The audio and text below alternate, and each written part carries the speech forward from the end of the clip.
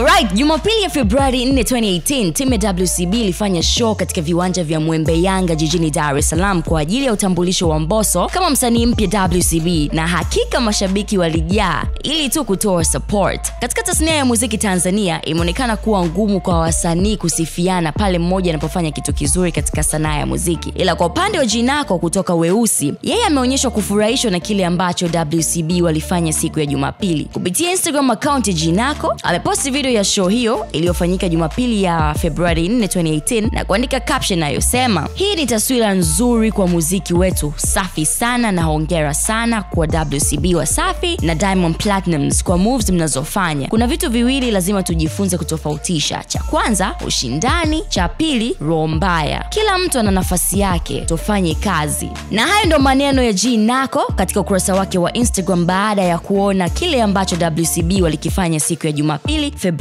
4, 2018.